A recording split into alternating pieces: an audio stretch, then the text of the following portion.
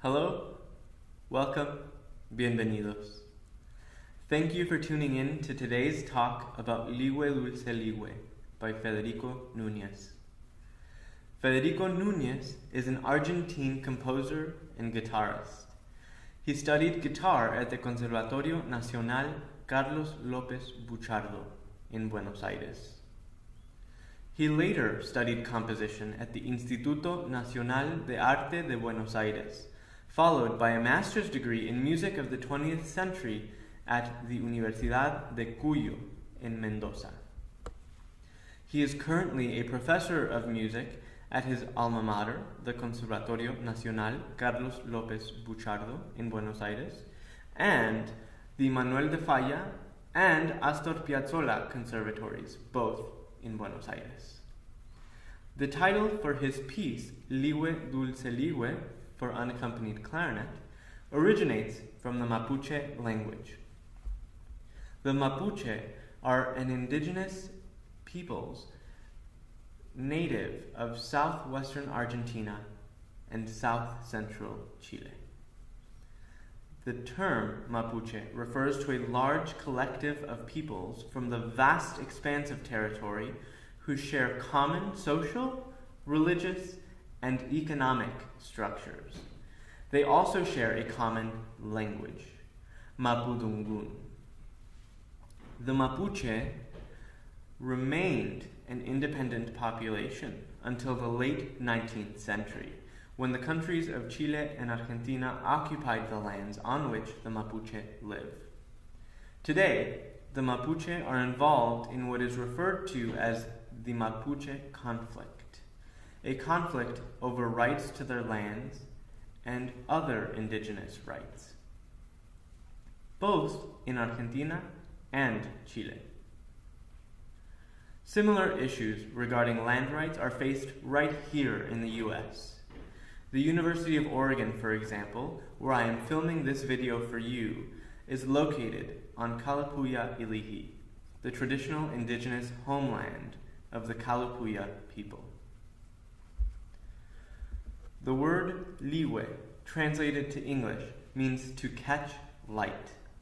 In its use by the Mapuche people, the term refers to a song that alludes to an imaginary and timeless South American past.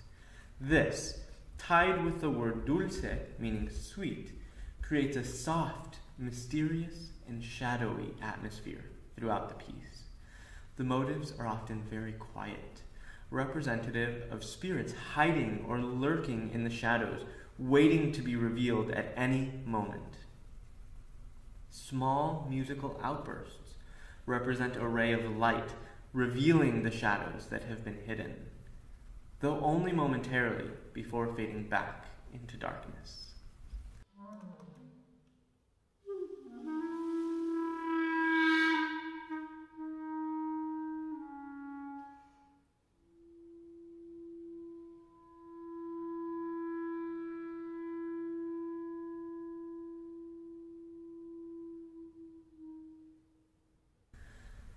The Mapuche have a traditional co-gender ritual to engage with spirits of the past, first observed in Spanish written records in the 1600s.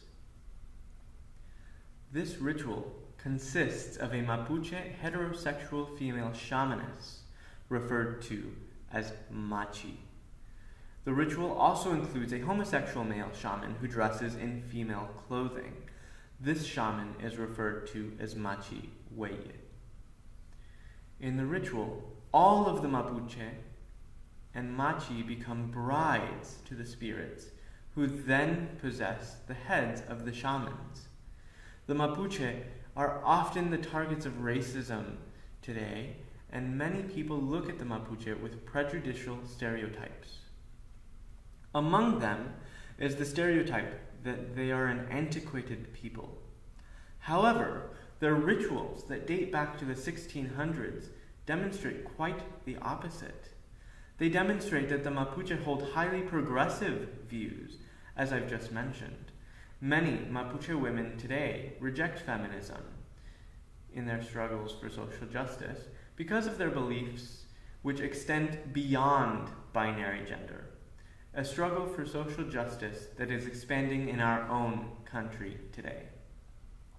Perhaps we have something to learn from these indigenous peoples. To learn more about Federico Nuñez, I encourage you to check out his website, which I've included the link to here. The link is also posted in the description of this video. As always, thank you for tuning in, and I hope you enjoy my performance of Lihue, Dulce, Lihue, which is the next track in this playlist. I hope to see you next time, where I will discuss the music of Javier Salva, a Cuban saxophonist and composer.